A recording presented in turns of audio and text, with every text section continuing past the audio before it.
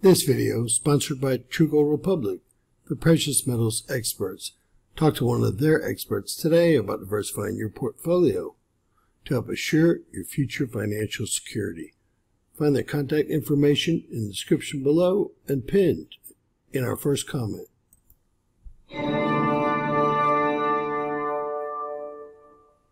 James Kaufman, World News Report today, July 10th, 2024. God bless you and yours, no matter where you are in the world. Please subscribe, give us a thumbs up, ring that bell for critical future updates. Ladies and gentlemen, I'm back after 3 days with no electricity. The storm came right through, well, everywhere really. All of Houston, all the Woodlands, all of Conroe, even up in Huntsville, the electricity was out. So, we're going to get back to it.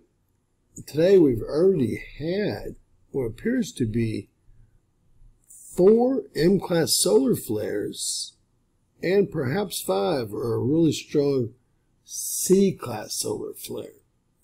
Although it looks like an M1 when we measure it here, guys. So, and this was right at 1554. Let's see what we have. Over to spaceweatherlive.com, we see that they're calling out 4 M-class solar flares, an M1.5, really 1.57, an M1.3, an M1.4, and an M1. I believe this M1 is the last one. There should be a 5th one on this list, but there is not. It could have been a filament eruption. We'll have to check on that. Currently still running a C2+ baseline. We have a 15% chance of an X-class solar flare, although this is just a beta gamma sunspot. There's no delta about it yet. We have a 60% chance of an M-class solar flare. I guess that should be 100% by now. And of course a 99% chance of a C-class solar flare, even though we've been running a C baseline. Alright, we have a sunspot, 3738. It's very complex looking, very large, pointed directly at Earth, and that's the sunspot that's been giving us all the heck. It's like we have a total of 8 sunspots Earth facing, and the backside of the sun looks horrific, as I will soon show you. Over to GOES-16 Solar Ultraviolet Imager. You can see all the activity coming from our sunspot group, 3738. We also see we have a large coronal hole Earth facing, which could mean that we're going to see a combo of plasma and solar winds inbound. Over to LASCO C3, I want to show y'all something very interesting. You can see the plasma, but they have it dark here. I've never seen that before. Watch it go again here in a second. It looks like dark pot. Look, you see it? Very hard to see. Almost like they've tried to remove it here. And I've never seen dark plasma. Watch this. There it goes again. You can see the whole shape of it. It would be a large explosion, earthbound.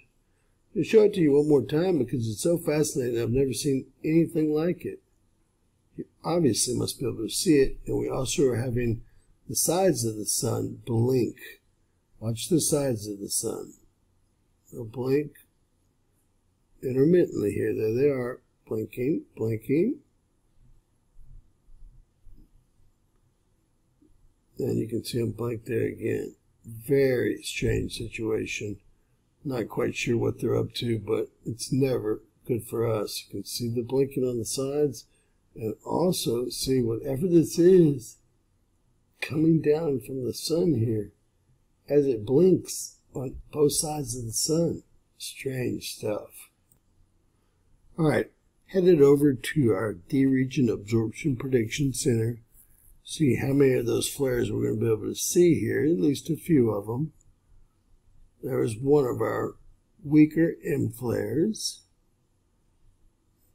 There is another one, and we should see, well, I don't know why it started over there. We definitely didn't started over and it wasn't to the end. We're not going to be able to see the latest and greatest? That's strange. We're going to pull it over there and see.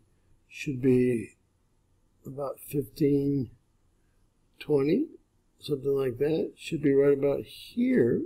Don't know why it jumped over like that. Never seen that occur before. Right there. And that's our M1 that we just had. So it looks like 4 or 5 M flares, depending on if you look at nose data or if you're looking over at Space Weather Live. And again, there may have been a filament eruption that we missed, being that 5th M flare not being assigned to a sunspot or as a solar flare. All right, this is the backside of the sun. Horrific looking. Numerous sunspot groups all headed around, so it's going to be a really, really tough, well, end of the month for July, although I've had a really tough beginning of the month. I haven't really slept for 2-3 days because it's really hard to sleep when it's 100 degrees, as you can imagine. With that said, guys, it looks like we're getting bombarded by M flares from AR 3738. I wanted to go over to STO real quick and show you what HMI magnetogram looks like. It's like a reverse polarity sunspot, northern hemisphere, black over white, negative over positive.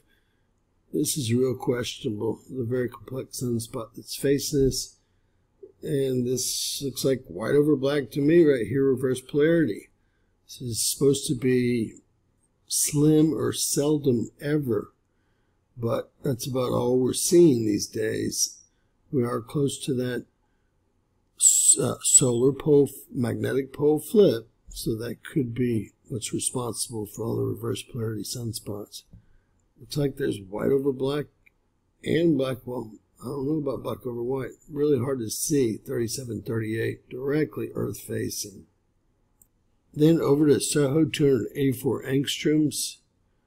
And we have that coral hole directly Earth facing. So within 40 hours, we should see an uptick in solar winds.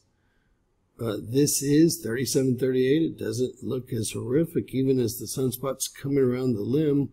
Although we did decide that many of these look like they're reverse polarity sunspots, which are extremely dangerous. Although 3738 looks like it also may be the same. With that said, God bless you and yours, folks. I will be back. I need some sleep, but won't be doing it right now. Please share our video. Please subscribe. And always remember, anything's possible in Bizarro World.